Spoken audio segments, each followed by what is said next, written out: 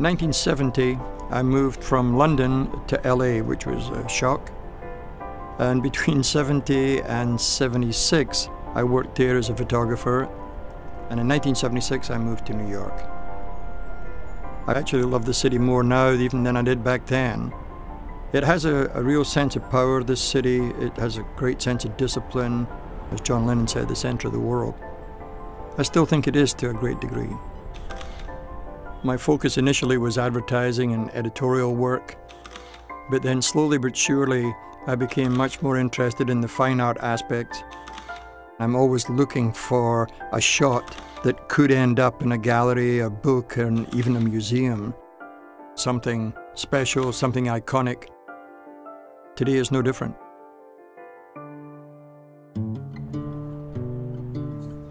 So here I am in one of my favorite studios in New York, Dune Studios, and of course I have high expectations of today. I'm working with Sergei Polunin. He's really one of the great dancers of all time. He's one of the most disciplined people that I've ever met in my life. He's very special. Morning, Freddie. How are you? Good to see you. Good to see you. I'm always working with the best makeup, the best hair, the best stylists. It's essential that you have a good team. Over here is the set, and today we're going to be shooting possibly against white and possibly against a dark canvas. Today I'm using Profoto Pro-10 packs. Actually, I've always used Profoto. It's more than 40 years now. Basically, you plug it in and it works. The plan today is to start with a portrait, and then I'll move on to some very high-energy mid-air shots.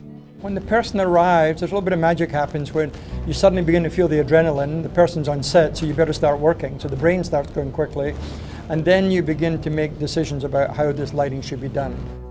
I'm always starting with a key light. After I find that light, I begin a process of removing the light by using flags, bit by bit by bit. It's basically like almost a jigsaw puzzle. You have to get the whole thing working, all the different components working together and finding the pieces that knit together. I'm looking for something strangely mysterious, something that has power with the lighting, and then I'm beginning to work with the subject. So it's very, very important that the two things are working together, the subject and the light. But there's a certain point that you fix this light, this flag, this scrim, that scrim, and eventually you've got to be very careful. You've always got to remember there's a human being on the set. I become, during the shoot, very hands-on and physical with all elements on the set. If we need some spritzing on a face, I prefer to do that myself. It's much quicker and more efficient for me to do that than give direction to 2 or 3 assistants. He's a high-energy dancer, so I'm doing a portrait, but I'm trying to introduce into the shot some power. Very good shot. Can you cover the light? I'm very familiar with the drawings of Michelangelo. I just spent my evening looking at 5 or 6 books that I have on his drawings, and I drew great inspiration from this. The ideal studio is in fact a black box. The reason for that is that when you add light, you want to be in total control of that light. Today I'm using a beauty dish, and I actually like this source very much because it reminds me of tungsten light. And therefore there's a great opportunity here to add a theatricality to the shot. The 2 backlights are just simply cleaning the wall behind the subject. Take a half a stop off of the light, would you? Just the mouth open a tiny bit, not too much. Even as you look at me, think about a smile. You're one of these Ukrainian gangsters, you know? You always look at the face as a piece of geography, you know, it's a mountain range with some valleys and depth and so on. The cross lighting I think is good on him because it creates a shadow mood here. You don't need to see detail in here. I think this is a good start. I think it's a good portrait, it's strong. And now we're going to move on, and I'm going to do some of Sergei in midair. So the first thing we have to find out is compositionally where he's going to be in the frame. You want to be tighter on him, and then after you work out the geometry, then you can begin to concentrate on the lighting. Wow. For this shot, I'm putting the beauty dish directly above him, and this will force him to move his head and shoulders back. It'll make the shot more dramatic, more powerful. We want only the purity of the single light. There's only one sun, you know? Sergei, I love this. Wow, can you dance? The most important thing is to get the graphics and the geometry of the shot correct, like where are the hands going, where is the body, how much bend, how much energy, and so on. The white floor is adding too much light, so I'm getting my assistants to just add black cloth here to reduce that. All right, so let's try again, and then I have to finally position the light. When you're photographing dancers, timing is a crucial element because the real perfection only lasts for a 500th of a second. You've got to hit it right at the right point. One of the things I love about him is he is completely in control of his body. That comes from the fact that he started as a dancer when he was 3 years old. I think this is beautiful. You feel like an arrow from a bow or something, you know? Can we take the key light down half a stop? I mean, it's just elegant, powerful, it's muscular. It's like the Sistine Chapel we're doing now. You can only do a body position like that with a lot of training.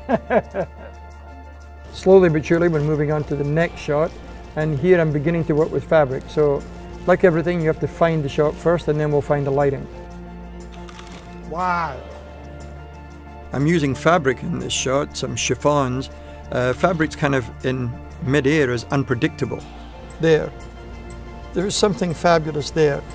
So there's a very nice sense of form here when you have a dancer who's really precise, but the fabric isn't precise. I really love these packs because they have tremendous stopping power, and that means freezing an image, and today that's what I need. I'm striving here to make these shots as graphically powerful as possible.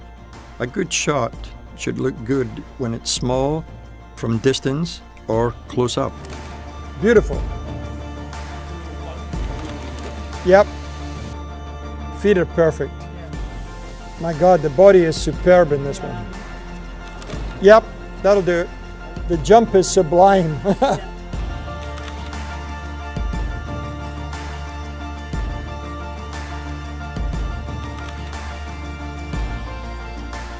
Right now hair and makeup are working on Sergei, and I asked him to do a slightly powdery white makeup on him. So now we're doing it a little bit more theatrical than the previous shots to let them think in a different direction.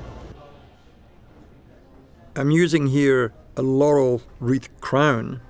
It actually reminds me of the kind of thing they used to present to Greek athletes. So it's slightly retro, but I think we'll try and shoot it in a modern way.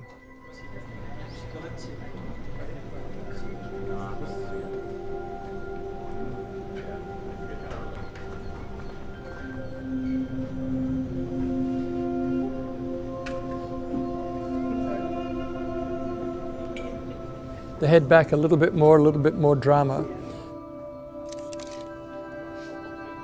Let's move the seam over to the middle there. Hold on, there. Let's see if it works. We started this, we were looking at actually Caravaggio paintings as an inspiration. So we're not trying to copy the lighting in a Caravaggio, we're just trying to use it as inspiration, as a general direction. There we go, that's perfect. Now is the shot, Sergei, so it's looking amazing. Just increase the power a little bit in the shoulders, it already looks wonderful, and then just in the face, a little bit of movement. The mouth open a little bit more. Of course, I still am wanting to end up with something quite dramatic that has quite a high contrast in it. And we have one light on the background just to give it a little bit of dimension. I think it's good. I think it looks mysterious, and I think it looks like what I was looking for. So I think it was pretty successful. Sergei, thank you. It was a great meeting. Working today with Albert was a true inspiration. For me, he's a legend, and you learn not just an art, you learn how humans should behave. You know, like a human approach to work. I don't know. You wanna be in that picture when you look at it. I think in life I found the right thing. I discovered photography fairly early on, and it just felt really comfortable and natural for me. So it's been maybe 60 years now that I've had a touch with photography, and I'm so passionate about it to this day. After all these years, I still love working in the studio with lights. They can make the shot simple, they can make the shot dramatic, they can make the shot elegant, dynamic. After all, without light, you don't have a shot.